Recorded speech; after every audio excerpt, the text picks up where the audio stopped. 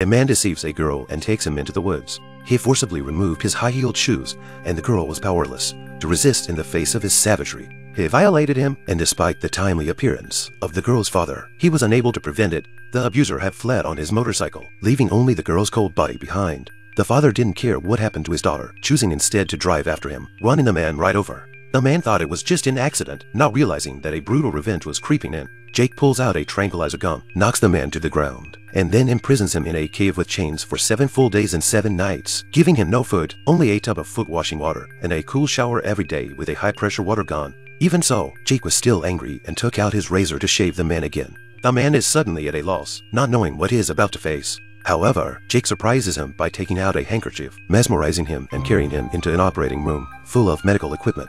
After quickly immobilizing the man's body, Jake immediately summoned several orthopedic medical specialists and began remodeling his lower body. After several hours of treatment, the man awoke from his coma. Noticing the disappearance of his reproductive organs, he realizes that he has been transformed into a woman. However, this did not fulfill Jake's goal. He prepares different size dilators for the man and orders him to use them every day to repair the physical damage. Nonetheless, the man's pain was not eliminated. Over the next few days, Jake performed several surgeries on him, successfully changing his appearance and voice. The only concern was the fragility of the grafted skin, but Jake wasn't worried because he customized a corset for the man. The man looks at himself in the mirror and can't accept the reality. As Jake helps him with his zipper, he suddenly attacks, kicking Jake to the ground, and then desperately running towards the door. However, Jake surprisingly switched to a remote control device. Seeing no way out, the man decides to threaten Jake with his life to open the door, but Jake isn't convinced he'll be so impulsive. The man immediately wipes his neck, but Jake isn't afraid. He immediately carries the man into the operating room and uses his superior medical skills to stitch up the wound one by one, successfully pulling the man back from the brink of death. And Jake made a bold decision right away to prevent him from committing suicide again. He prepared various dresses for him, but Mary adamantly refused. He tears all the dresses into rags and cleans them off with a vacuum cleaner. However, the doctor doesn't give up and brings in a few more maintenance books and a bunch of cosmetics, as well as changing the TV to a women's yoga channel in the hope that it will become a real woman.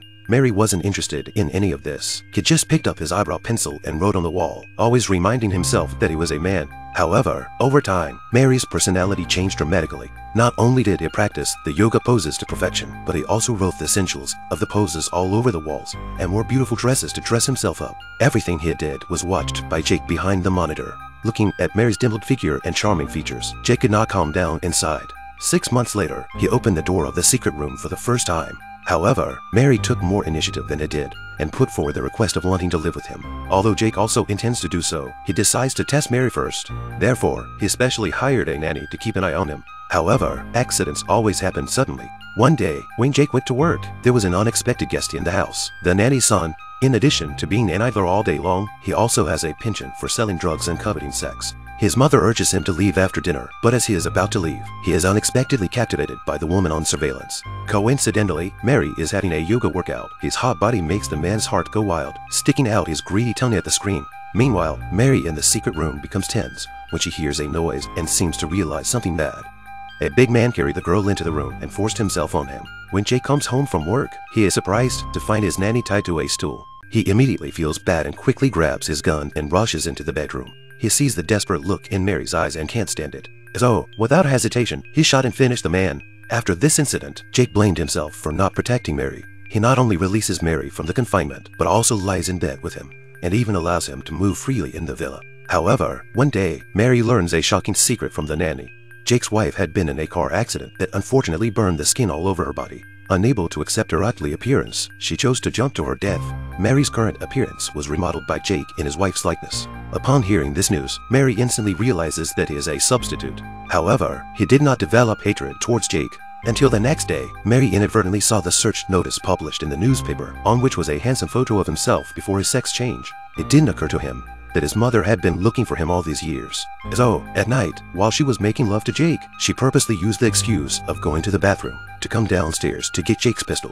Jake was still under the covers, unaware that he was about to be judged for his sins. He was just about to speak when Lisa Coley shot him in the chest, the sound of the gunshot alerting the babysitter. She grabs the pistol and decides to go upstairs to check it out, but is unexpectedly surprised by Lisa, who is hiding under the bed, and collapses on the spot, not breathing. Lisa is panicked to dispose of the body, and she flees the murder scene in a hurry. Before dawn, she finally returns to her fashion store. Mary scrutinizes everything in the store, feeling both strange and familiar. However, when he saw his old mother and sister, Mary's eyes filled with tears. But since he was now in a daughter's body, the other couldn't recognize him at all. Fortunately, after some explanation and confirmation, they finally recognized each other. Mary was successfully reunited with her family.